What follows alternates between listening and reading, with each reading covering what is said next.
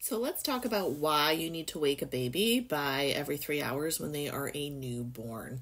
Your baby, when they are in utero, are getting all of their nutrients by the umbilical cord. They are sucking and swallowing amniotic fluid, they are peeing out fluid, but they are not pooping.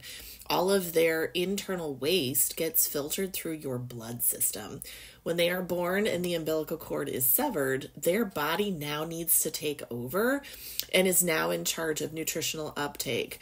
Colostrum is really thick and sticky. It is a high protein, low fat, laxative milk that is designed to help your baby poop. It is designed to help stimulate their blood sugars so that their body's like, hey, I have a job to do, and take over those body systems.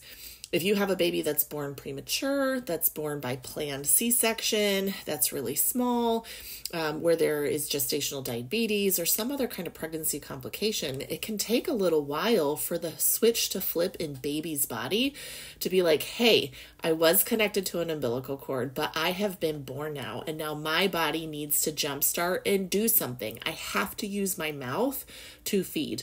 If you had lots of birth interventions, if you had a blood loss during delivery, if the baby was breech, if they're super sleepy, tiny, tongue-tied, all these other things, it can interrupt with them being able to feed and jumpstart that process of their body working on its own.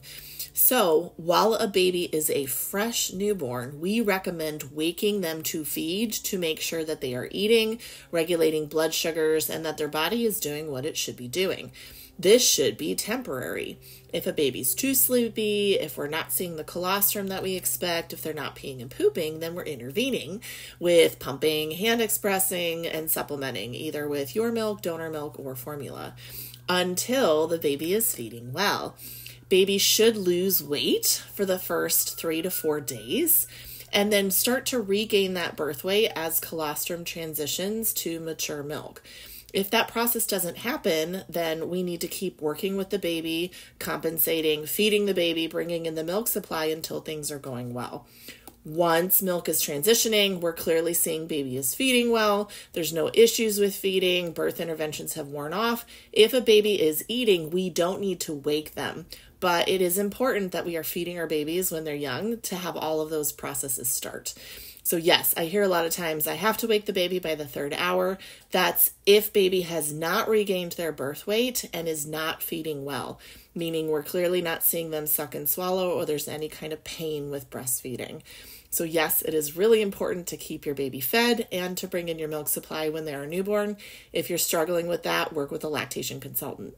Now you know.